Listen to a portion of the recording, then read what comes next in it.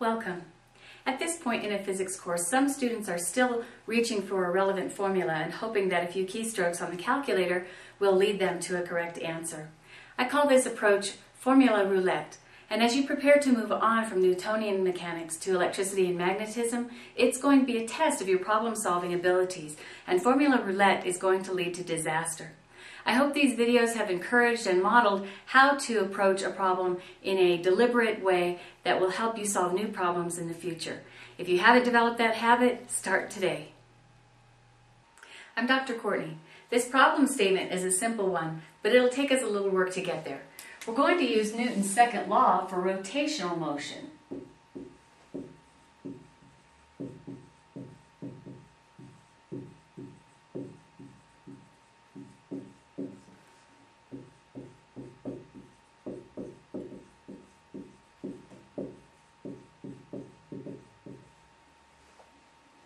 And the definition of torque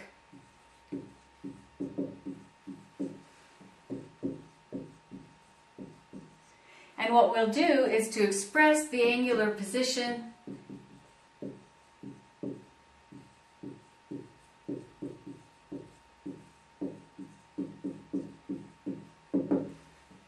as a function of time in terms of physical parameters.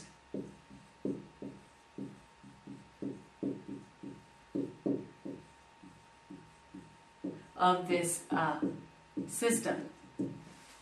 As we make a plan and develop this problem, we have a simple pendulum.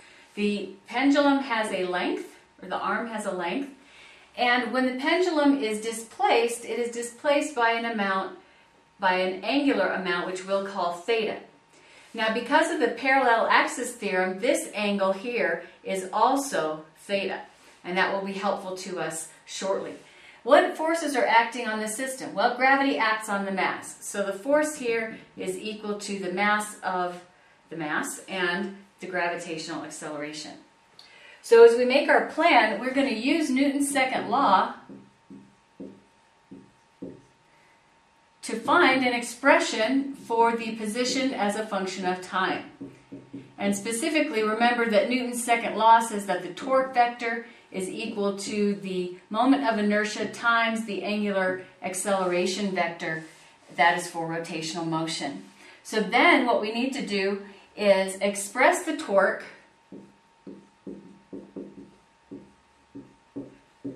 at this point, the magnitude of the torque in terms of the mass and the length of the moment arm. Then we need to express the moment of inertia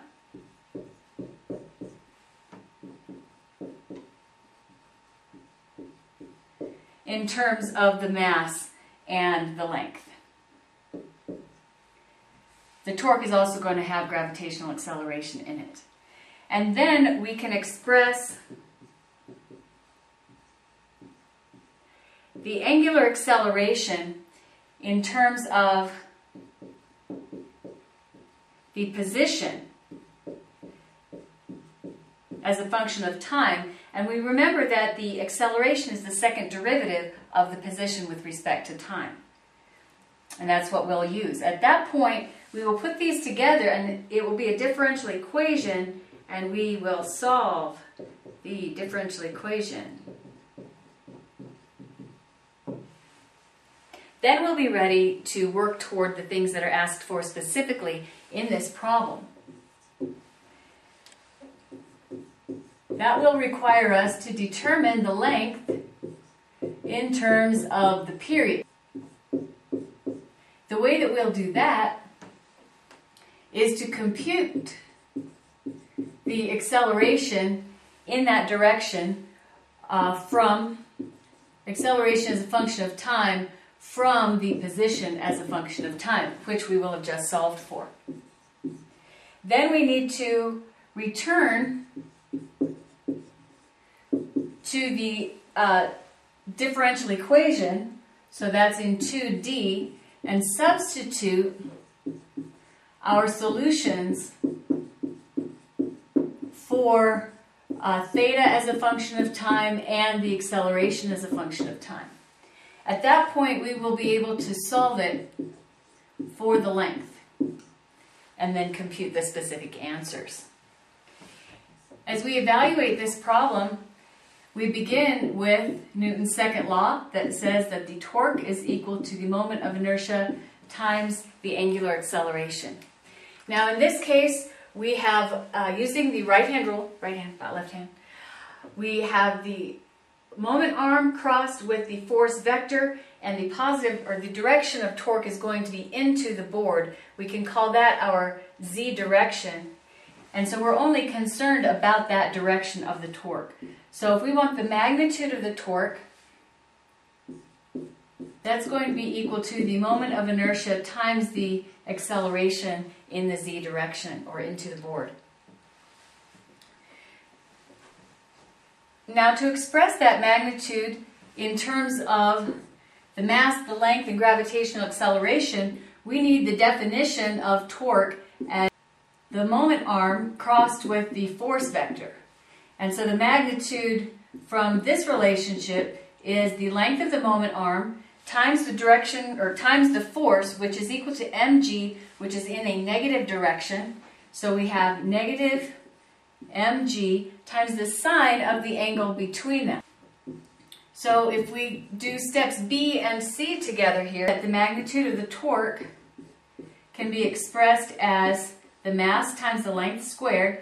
That is the moment of inertia for a point mass. And then we have the acceleration is the second time derivative of the position function. So now we have two expressions for the magnitude of the torque, which we will set equal to each other.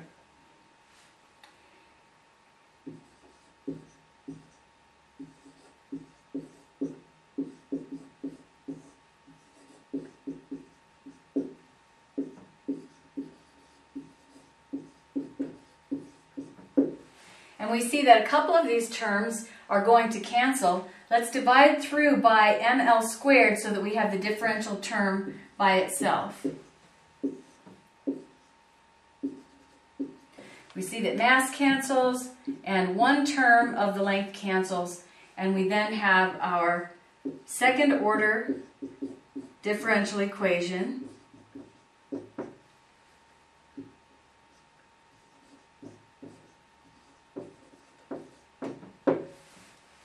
Now, this differential equation is hard to solve. It's hard because of this sine theta term. It would be much easier if this were a differential equation with a linear term of theta on the right.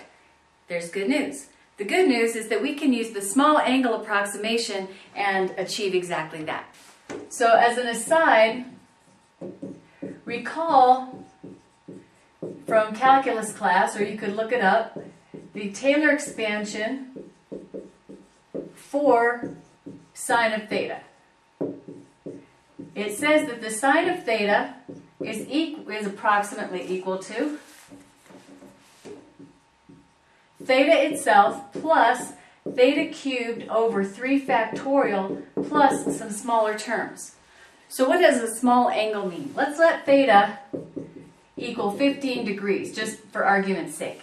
That's equal to 0.00663 radians. And this relationship requires us to be in radians. So then we have the sine of theta is approximately equal to that value plus 0.00663 cubed over 3 factorial. That second term ends up being 4.9 times 10 to the negative 8. And so we see that this number is way down in the mud compared to the number of significant digits we're interested in this problem. So really, the sine of theta is almost equal to theta. So we're going to write instead that the second time derivative of the position is equal to G over L times theta. And we'll go from here. I'll be right back. I'm back having consolidated what we've done so far into expressions that we are going to continue to work with. We can guess a solution to this differential equation of the form theta as a function of time equals theta naught, the initial value, times the cosine of the angular frequency times time. Once we have the position as a function of time, we can take the second derivative and achieve the acceleration as a function of time. So the first derivative with respect to time gives us minus omega times theta naught times the sine of omega t. And the second derivative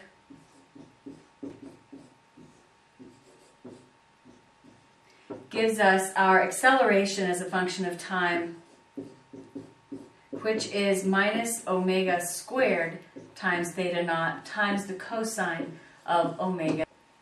Now what we're going to do is to take this expression for the acceleration and this expression for the position as a function of time and put it back into our differential statement. So then we have, instead of the second derivative of the position with respect to time, we will put in our acceleration.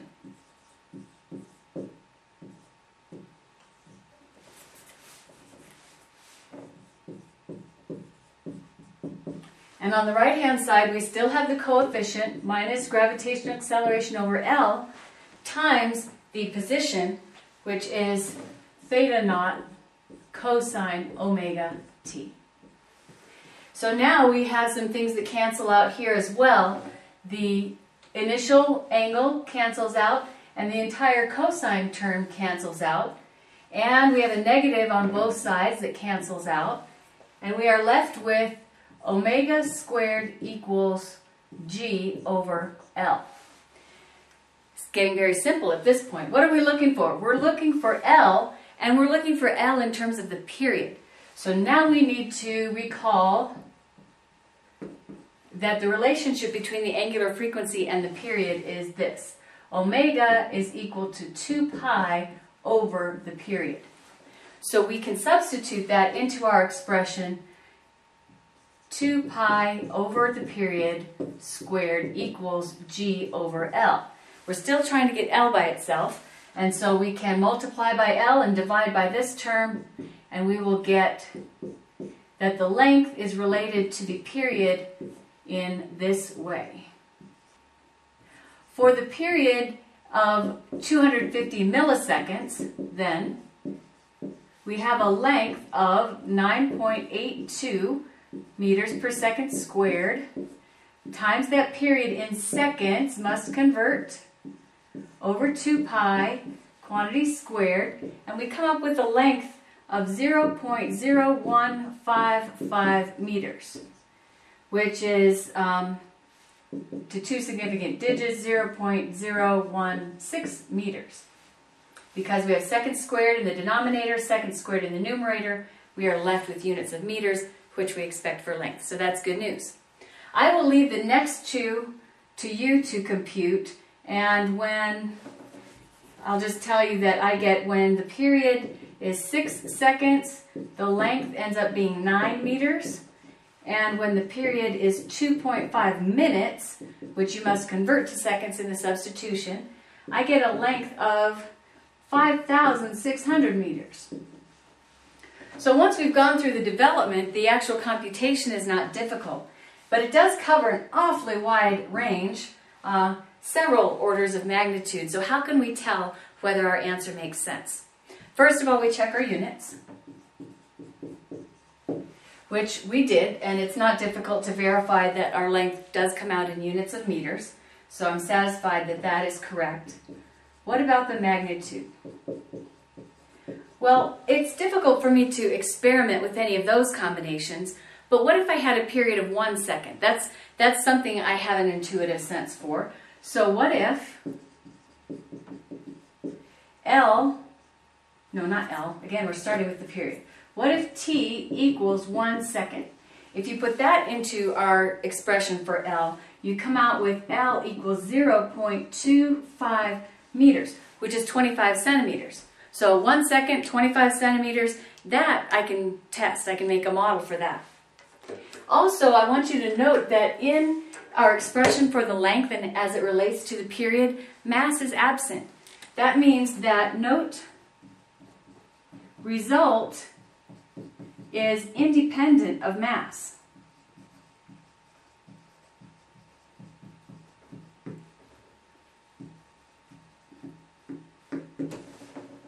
And so I have a little mass here, a wiffle ball, on a string, and if we measure off approximately, say 25 centimeters, and I set it in motion at a relatively small angle, 1, 1,000, 2, 1,000, that's pretty good. That's about a second. Not precise, of course, but what we're trying to do is figure out whether our answer makes sense. So by checking our units and doing a little experiment of our own, we have confidence that the theoretical relationship we developed is correct.